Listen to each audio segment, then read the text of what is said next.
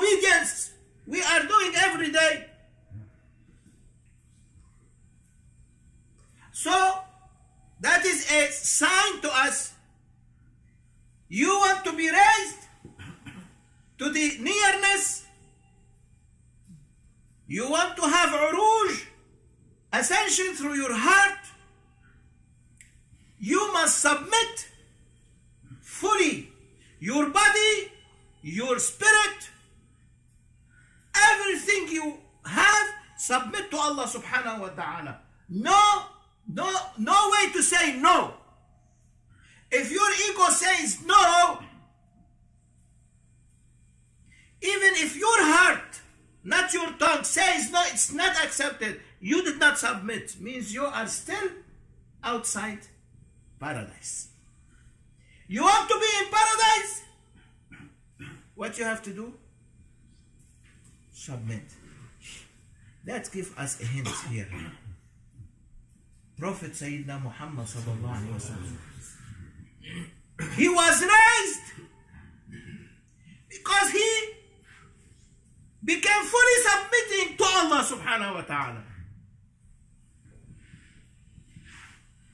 All his body, all his spirit, everything was in submission, so nothing pulling him to earth.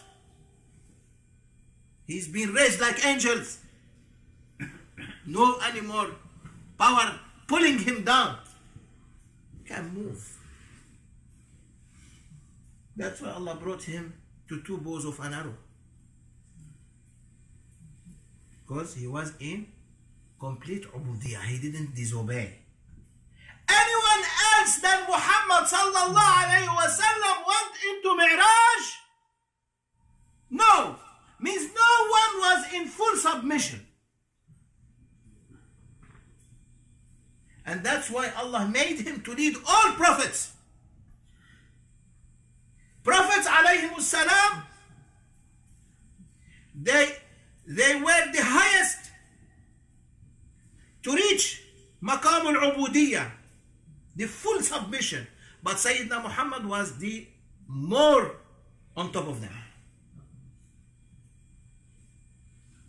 From all prophets, only Sayyidina Muhammad who been, what? Been what? Raised. Been what? Raised. No other prophet. Means Prophet sallallahu alaihi wasallam has reached a level that because of his fully submission